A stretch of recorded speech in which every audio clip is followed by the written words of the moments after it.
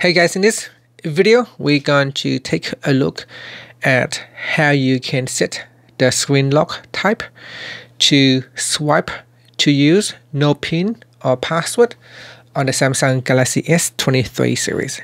First, tap on the home button to go back to the home screen, and from the home screen swipe down at the top.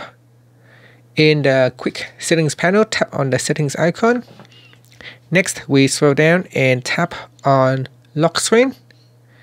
In here, tap on screen lock type. Now put in a PIN or a password or a pattern to unlock this first. And then in here, you want to select swipe. This one has no security. After that, you can tap on the home button to go back to the home screen.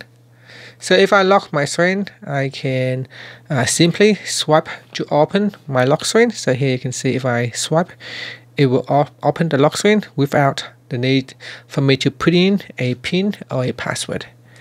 And that's it. Thank you for watching this video. Please subscribe to my channel for more videos.